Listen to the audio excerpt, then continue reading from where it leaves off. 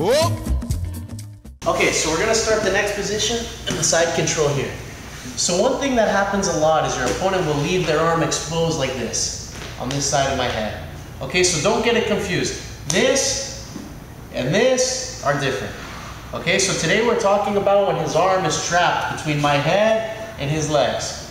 Okay, so the first thing I'm gonna do, I take my right arm and I secure his arm. If you need, you can even use the other hand. You need to trap his arm right now. It's very important. Don't let it escape.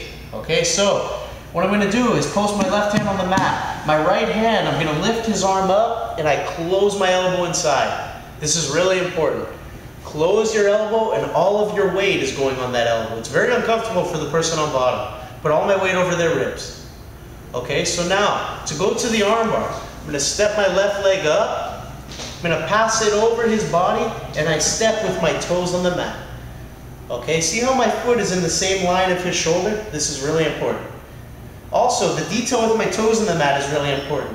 You're gonna see why in a second. It's going to allow me to pivot my body and sit down for the armbar. Okay?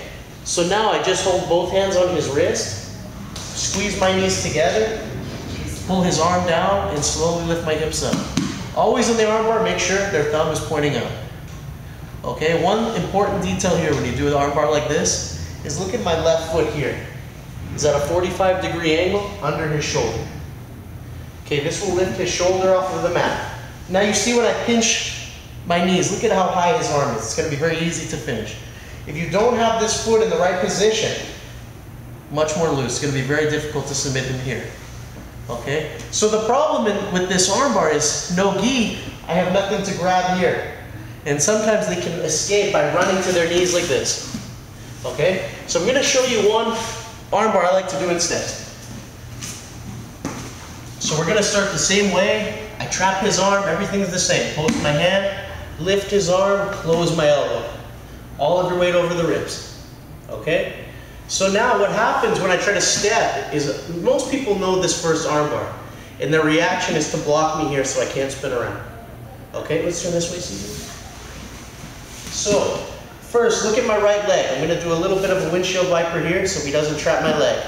Never leave it over here. He can trap my leg. Okay? So I go here. Now I take my left hand, push his wrist to the mat, and I trap it with my shin. Now I do the windshield wiper, and I trap it with the other leg. Okay, now his arm is stuck.